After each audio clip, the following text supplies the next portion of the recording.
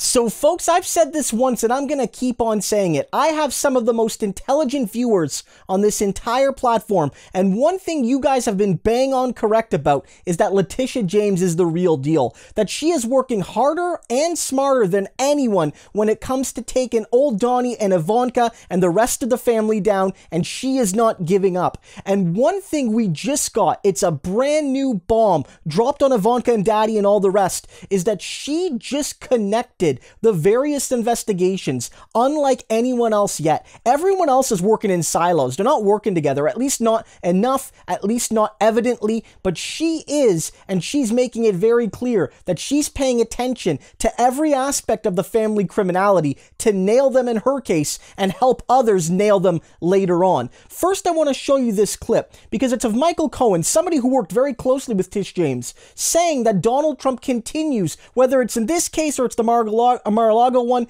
to use a combative approach. But that's not going to work with Tish James. And afterwards, I'm going to explain why. Have to sit there and we have to play this game with a former president of the United States.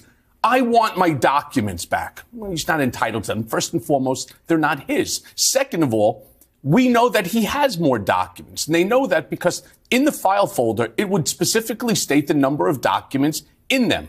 Well, there's obviously more that are out there. On top of that, we should find out whether or not he photocopied any of the documents as well. But now he's playing the art of the deal, which, by the way, he didn't write that book anyway. But he's playing the art of the deal where I'll trade you this for that. Right, which is unheard of. This is beyond unheard of. Ali, if this was you, certainly if it was me, right, we would be in jail in 24 hours. The fact that they're placating him only gives him the belief that he has more power than what he originally does. And think about what he's asking. He wants, I'll trade you this top secret information, but I want information on the Russian investigation. Well, here's a little side note for Donald, who I hope is watching the program today. You were the president of the United States for 4 years. You had your lapdogs from Jeff Sessions to Attorney General Bill Barr in there. You're going to tell me you could have gotten them in? Yeah. Of course you could have. You're the president. Hell, you could declassify stuff just by thinking it. Imagine if you actually gave an offer. You gave us, a demand to your lapdog, Attorney General Bill Barr, go get me every single document. He could have done that. You were in his orbit when the documents he's looking for about the campaign. You were still in his orbit at the time. I was never part of the campaign, which is what kind of makes the whole campaign finance thing also fugazi. On top of that, you'll read in the book Revenge, I never committed tax evasion. I never committed lying to a bank. Lanny Davis went wild when all of this was going on, went on every single television show showing. I'm a guy who's never been audited in my entire life, unlike Trump. I've never not paid taxes. I've never even requested an extension of time. I paid over $5 million in taxes during that time period. And all of this was in the sentencing memo that we provided to Judge William H. Pauley III, who ignored it completely. And the belief, according to at least statements by FBI agents, some that are still in and some that are out, which you'll read in the book, they all knew was a lie. But yet they needed to go ahead and to do this. And then if you think about what recently came out in Berman's book, where he makes the statement that the Attorney General was putting pressure on their office to whitewash Trump or individual number one from any of the statements that I had made and only hold it on tax evasion and then campaign finance, as well as, listen, I'm responsible for Stormy Daniels. I take responsibility for that. I'm not responsible for Karen McDougal. That's David Pecker. All you have to do is Google it. But yet, I was still charged with it and fined for it. And by the way, you spent time in jail. Yes, I did. Let's talk about what happens here with Donald Trump. It seems he's getting mixed advice from his lawyers, if he can hang on to his lawyers. There's a dominant camp that wants him to take this adversarial posture that we're reporting on. And there's another camp that says, perhaps you shouldn't. He always takes an adversarial posture, right? I mean, always. When does he ever not? Do you have any experience of Donald Trump ever saying, all right, you know what, let's just give them the documents and maybe this will end? No. In fact, during other investigations, he had literally polled almost every single person in the office asking whether or not Alan Garten, who is now is the general counsel to the Trump organization, whether or not he should have provided those documents pursuant to subpoena. And when we would all say, yeah, it's pursuant to subpoena, you have to. Not to mention, he didn't want to lose his law license. Nobody did, right? What ends up happening is he looks for the next guy and the next guy. You said to me last time you and I talked, the last, everybody wants to be the last voice in Donald Trump's ear. Yeah, the last voice in Donald's ear owns the conversation, owns the space in between those ears. And so it doesn't matter who that person is, as long as they side with what he wants, his knee-jerk reaction.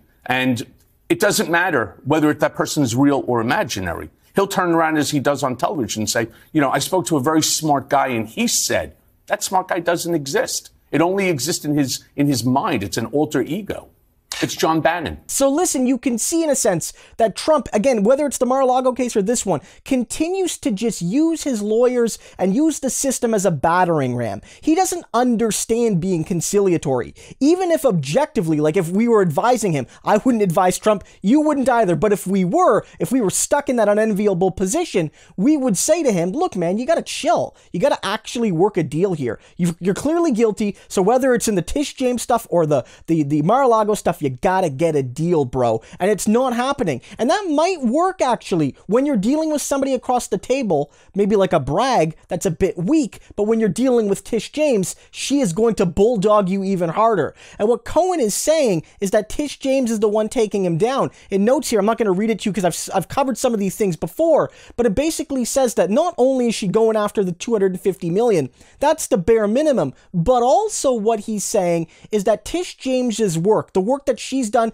building off the Cohen testimony and all the things she's dug up, has also led to criminal referrals to the IRS and to the Attorney General. It's also led to more evidence that could be used in the Weisselberg thing, where he's been given, a big plea deal to testify against the Trump organization, but you can't really testify against the organization without at least indirectly testifying against Trump and the kids. So this is massive. But here's where the new bit comes in, because if you remember, Donald Trump made a promise to Tish James a long time ago, a few weeks, if not months ago now, where he actually gave over all of his documents. Remember, he was held in contempt, fined over $100,000, and he and his lawyers eventually promised, they wrote a sworn affidavit basically saying, we dug through all of his office and personal space for every document about his taxes and finances, and we pinky square that we gave them to you. And now Tish James is saying that in light of the Mar-a-Lago raid, she doesn't think that's the case because this thing is just getting started. And it says,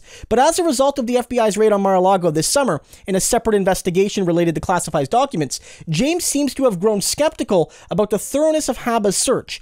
James's lawsuit suggests that, even after the contempt ruling, there are indications that Trump held back documents at Mar-a-Lago, not just classified ones, but financial ones. And it says, but even after almost 2 years of litigation, it appears that it may still be the case that not all responsive documents were produced. Among other things, in litigation over a search warrant executed at Mar-a-Lago on August 8, 2022, the U.S. District Court for the Middle District of Florida noted that the seized materials include correspondence related to taxes and accounting information.